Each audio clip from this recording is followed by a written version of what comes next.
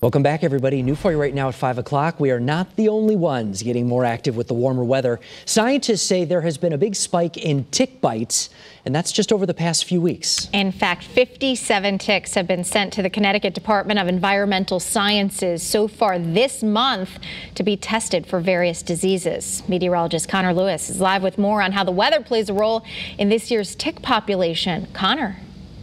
Yeah, guys, so ticks never fully hibernate. Now, the winter did slow them down for a few weeks, but now we've done this 180. We've gone from below average temperatures to above average temperatures, which means, unfortunately, ticks are out in full force as of right now.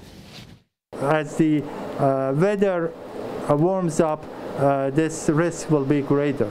Experts say this tick season will be worse than last year due to a variety of factors. Because of COVID pandemic, people would be at greater risk of being bitten by ticks and getting infected with tick-borne diseases. Plus, spring is off to a warm start. At this point, the only thing that could slow the ticks down is a drought or a lack of hosts. There are also good indication that we are dealing with a good population of hosts, non-human hosts, including deer and rodents. 50% of ticks in Connecticut are infected with one or more diseases. Unfortunately, it is no longer just a Lyme disease. We are dealing with a number of emerging tick-borne diseases. It's a little disconcerting that the farther we get along, the more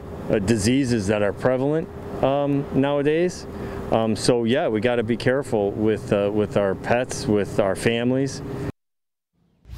And you know the drill. Every time you come back from spending time outside to indoors, you gotta check yourself for ticks. And a big help is also going to be wearing long sleeves, long pants. So my outfit right now is actually perfect tick-proof gear, but I'm super comfy right now. It's in the 60s, it's cloudy outside, I'm feeling good.